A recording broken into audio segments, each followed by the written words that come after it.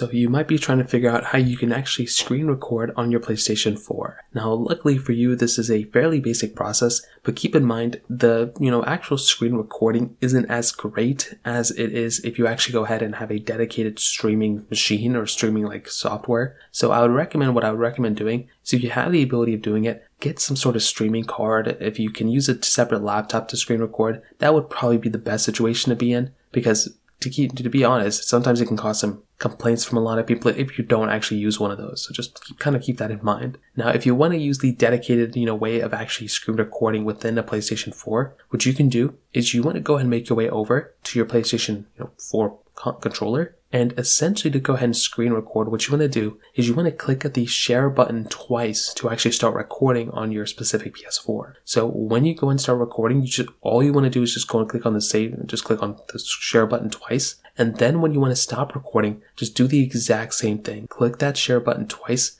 and you will pretty much see that the game will actually record and then not record whenever you're done. And then when you get a little pop-up, all you want to do is click save video, and that is pretty much all you're going to have to do. So keep in mind a few things. For one, the video is only going to be up to 15 minutes of gameplay, and it will automatically be recorded. Now your gameplay is going to be saved in your capture gallery. So if you go to your capture gallery and you click on your content area, you will be able to find your specific videos there. But that is pretty much how to do it. It's a pretty basic process. If you have any other thoughts or questions, let me know in the comment section below. Hit the like button, that would mean so much, but definitely hit that subscribe button. More importantly than everything else, I love every single one of you guys. Hopefully I'll catch you guys in the next video. Peace out till then.